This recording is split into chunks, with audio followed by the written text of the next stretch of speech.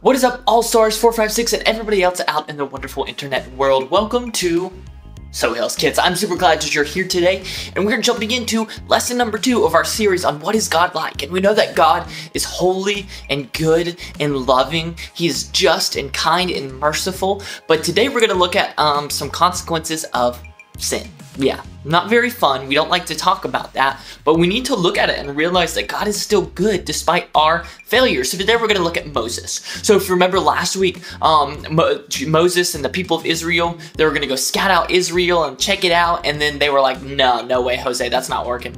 Those people, we can't beat them. And so because of that, they ended up getting stuck in the desert, right? They were stuck wandering around. And so this story meets us right there where they're stuck wandering around. Let's see what ends up happening when we get there. All right, so I'm outside, guys. I want to do a little bit of a dramatic recreation of the Bible story for you guys today.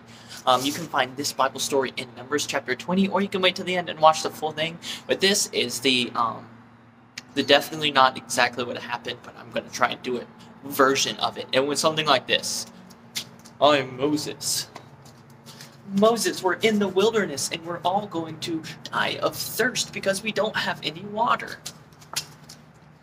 That's what you get for complaining. We don't like you, Moses. Help. What do I do, God? Hi, I'm God. Moses, I think you should go talk to that rock over there. Just tell it and it'll start flowing water. Okay, let's go do it. So you see here, guys, God commanded Moses to talk to the rock and it would flow with water. But something different happened. You see, Moses was probably fed up. I don't know about you guys if you've had anybody complaining and moaning and whining all the time, and it's just really annoying. And so I can see Moses just fed up. And so God tells him to speak to the rock and it will start flowing with water. So it was supposed to look something like this. All right, rock, let's get some water. Yay, water. But that's not how it went. It went more like this. Yeet. Water. Okay, sorry. That was a little bit dramatic, but the reality is the people of Israel complained to Moses over and over, and you have to imagine Moses is stuck in the wilderness now. He can't go into the promised land because the people keep complaining, and they just keep on whining, even though God has done so many things for them. And so finally he's fed up, and he just smacks the rock. The Lord says speak to it, and he smacks it. He hits it out of frustration, out of anger, and out of disobedience to God. And God isn't happy about that.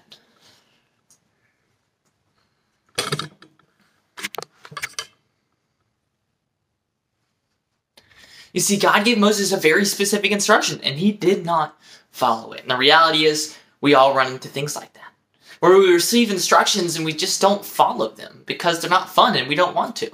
You see, Moses, he had a consequence for that. He didn't go into the promised land. He did not get to see it.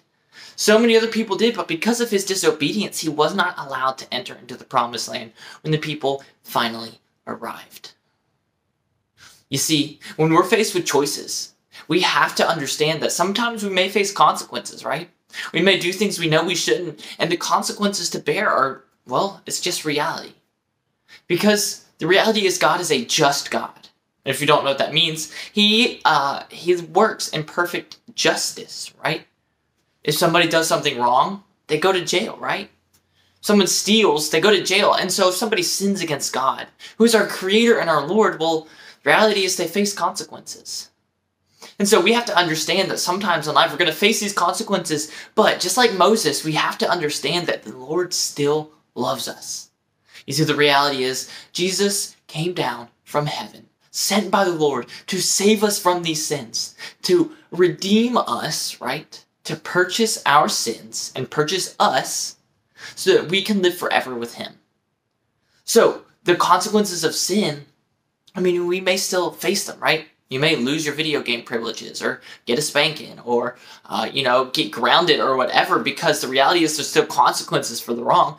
But the great news is that despite all of that, the Lord still loves us deeply, and he does not count those sins against us because of what Jesus did on the cross. So remember that, guys. Whether we're up or down, whether we're doing great or whether we're struggling, the Lord still loves you very, very much, and he wants to see you do good things. Because what is God like?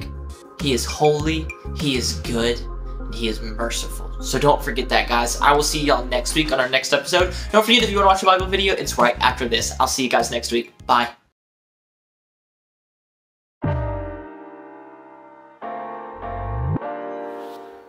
The Israelites did not trust God to lead them into the promised land. So God made them wander in the wilderness for 40 years.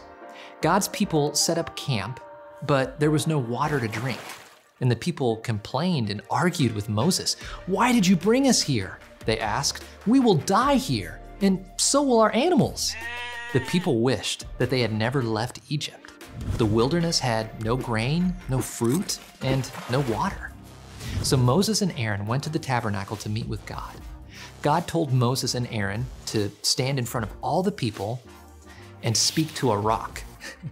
God said that water would come out of the rock. Then the people and the animals would have water to drink. So Moses called all the people together and he stood in front of that rock. But instead of talking to the rock, he told the group, "Listen up. Do we have to bring water out of this rock for you?" And then Moses hit the rock twice with his staff, and water poured out, and the people and the animals drank. But God was angry that Moses and Aaron did not obey his instructions. They did not honor him as holy by trusting in his power. So God said that Moses and Aaron would not lead the Israelites into the promised land. Instead, God would give his people a new leader. Moses disobeyed God and did not enter the promised land. We have all disobeyed God by sinning, but God gave us his son, Jesus. Jesus always obeyed God, and when we trust in him, Jesus brings us into God's kingdom forever.